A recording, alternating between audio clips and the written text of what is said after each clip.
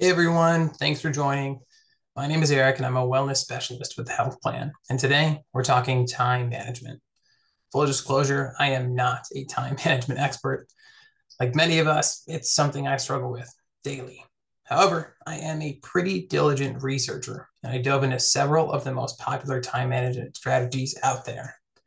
Most of the advice you'll find is pretty similar, and it's about adopting some type of system to optimize your daily routine. There are tons and tons of books, podcasts, and TED Talks that will offer this type of advice. You could spend months, even years, trying out each one to see what works for you. However, I was looking for something different, and I found it in a book written by the author Oliver Burkeman. The book is called 4,000 Weeks, Time Management for Mortals, and it offers up a different approach to time management, and that's what we're going to take a look at today. Time management is probably something we're all familiar with. Today, we're going to discuss how traditional time management strategies can sometimes do more harm than good and how we can move past them. We'll explore a different take on productivity, introduce some new time management ideas, and put it all together at the end as we consider how to incorporate these new strategies. We've all heard about the importance of using time wisely, but what does using time wisely even mean? Usually it means cranking up our productivity and optimizing every minute. But what if we shifted our focus away from outright productivity and instead focused on living in a way that aligns with our goals and core values? This shift in perspective lays the groundwork for a new approach to how we use our time. Oliver Burkeman emphasizes this approach in his book and encourages us to find ways to use our time more meaningfully. Traditional time management methods, like those from experts David Allen and James Clear, focus a lot on maximizing every minute. They involve creating detailed schedules, setting lots of goals, and constantly striving to do more and more and more. While these strategies have their strengths, they can sometimes focus too heavily on getting things done quickly rather than thoughtfully. This constant grind contributes to stress and burnout, and today our society ties up a lot of value in our ability to hustle. I think it's worthwhile to take a step back and reevaluate our relationship to time. After reading Burkeman's book, I identified 3 key principles that outline his approach to time management. Stated simply, these principles are embrace your limits, accept uncertainty, and prioritize. The first key principle and the overarching theme of Burkeman's book is to embrace our limits. Frankly, our time is limited. There are only 24 hours in a day, and while those hours look different for everyone, they're never guaranteed. For me, trying to cram as much as possible in each day, day after day, causes a lot of anxiety. Many of us feel pressured to maximize our waking hours. Work doesn't let up. We're trying to eat right, sleep for 8 hours, get into the gym, launch a side project, have a social life, make time for family, make time for ourselves. And it feels harder and harder to stay on top of our to-do lists. Just trying to keep up can get overwhelming quickly. Embracing our limits means acknowledging that we can't do everything. This acceptance helps us focus on tasks and experiences that matter the most, rather than being distracted by everything we can't get done. Facing our limitations can be uncomfortable, but it's crucial. By accepting that we can't do it all, we can channel our energy into what truly matters and make more deliberate choices about how we spend our time. This can help us let go of the guilt we associate with uncompleted tasks or unfulfilled ambitions. For me, this is especially difficult to acknowledge. I'm a sucker for a well-crafted how-to video. 5 minutes on YouTube, and I'm convinced that building a mahogany dining table is more reasonable and affordable than driving to IKEA. Never mind the fact that I consider a set of level shelves a personal win. I have 0 woodworking tools, and I live in a 1-bedroom apartment with no dining room and 0 room for all of the tables that I see online. Unfortunately, social media reinforces this type of thinking. We now have a high-definition window into every special interest imaginable.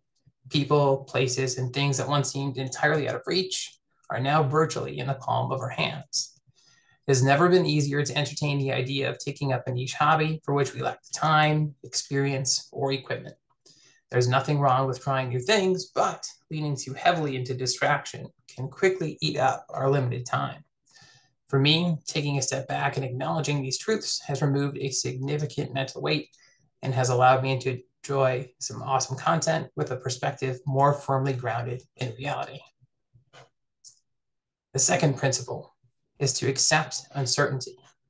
My background is in emergency medical services, so uncertainty used to be baked into my day-to-day. But that doesn't mean that I can't be caught off guard. On the day of my wedding, our late night pizza delivery ended up at our apartment and not the wedding venue. Despite several emails and assurances from the restaurant, the delivery driver ended up across town. However, after a moment of panic, I was able to embrace the situation for what it was. Will the wedding guests notice if the pizza arrived late? Nah, they didn't even know it was coming. Had it never arrived, I was one of the few people who would have ever noticed. Accepting uncertainty means recognizing that we can't predict or control the future, and no amount of planning can guarantee a perfect outcome. This acceptance can help us let go of the anxiety we feel when we try to organize our lives. When we accept that uncertainty is a part of life, we can open ourselves up to the possibilities that arise, even if they don't exactly align with our plans. This shift in perspective helps us to cultivate patience and to engage more fully with the present. Sometimes stuff happens, and what's important is how we respond. Finally, let's talk about prioritization. Prioritization is not just about being efficient. It involves choosing what aligns with our values and focusing our efforts on those areas. Sometimes this means focusing only on the most meaningful tasks and experiences, even if it means letting go of other less important ones. This also means confronting our fear of missing out and accepting that some projects and opportunities will always remain unfinished as long as we learn to embrace the joy of missing out. By prioritizing effectively, we can ensure that our time is spent on activities that enrich our lives and contribute to our well-being. Our choices matter. By choosing to do any one thing, we're simultaneously excluding all the other possible things we could be doing at that moment. By default, most of the time, we are going to miss out. That means that what we choose to do with our limited time is even more valuable than we realize. The important part is deciding what to miss out on in the first place. Berkman underscores this by saying the core challenge of managing our limited time isn't about how to get everything done. That's never going to happen. But how to decide most wisely what not to do and how to feel at peace not doing it. When we combine these principles, embracing our limits, accepting uncertainty, and prioritizing what matters, we can transform our approach to time management. Instead of viewing time as a resource to be optimized, we can see it as a journey to be experienced. This shift helps us find fulfillment in the present moment rather than putting off our happiness to some time in the future when we have it all figured out. Accepting that our time is limited runs counter to a common sentiment that is widely shared, that there are no limits, there's no obstacles that we can accomplish everything we set our minds to. Unfortunately, this conflicts with the central argument in Berkman's book. His perspective is a drastic departure from typical time management advice, but it is worth considering. Acknowledging our limitations can help us move past the idea that there will always be time to fit everything in. This means that we may have to let go of some of our milder ambitions in order to realize our larger goals. We may let some people down, we may drop the ball every now and then, and we may not be able to please everyone all the time, but we should embrace our limitations if our goal is to make the most of the time we have. This way of thinking may seem depressing or stressful, but Berkman argues that it's actually liberating. He feels it should be a huge weight off our shoulders and states that adopting a limit-embracing attitude to time means organizing your days with the understanding that you definitely won't have time for everything you want to do or that other people want you to do. And so, at the very least, you can stop beating yourself up for failing. Missing out is what makes our choices meaningful in the first place. Every decision to use a portion of our time on anything represents the sacrifice of all the other ways in which we could have spent that time, but didn't.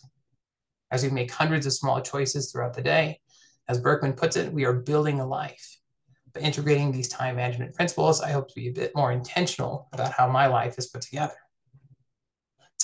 If you want to explore all the tools that Berkman offers to help you build a more intentional life, I highly recommend his book, 4,000 Weeks, Time Management for Mortals. It offers a refreshing take on managing time in a way that truly reflects what's important in our lives. If reading isn't your thing, he has a couple TED Talks and presentations available online. How to Stop Fighting Against Time is a personal favorite of mine, and it summarizes the central theme in his book. As we wrap up, I'd like to leave you with 5 questions to reflect on that come straight from the book. Number 1, where in your life or work are you currently pursuing comfort when what's called for is a little discomfort? Number 2, are you holding yourself to and judging yourself by standards of productivity or performance that are impossible to meet? Number 3, in what ways have you yet to accept the fact that you are who you are, not the person you think you ought to be? Number 4, in which areas of your life are you still holding back until you feel like you know what you're doing? And number 5, how would you spend your days differently if you didn't care so much about seeing your actions reach fruition?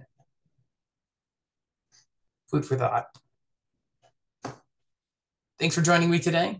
I hope this presentation offered some new insights and inspired you to consider a more meaningful approach to time management. Have a wonderful day.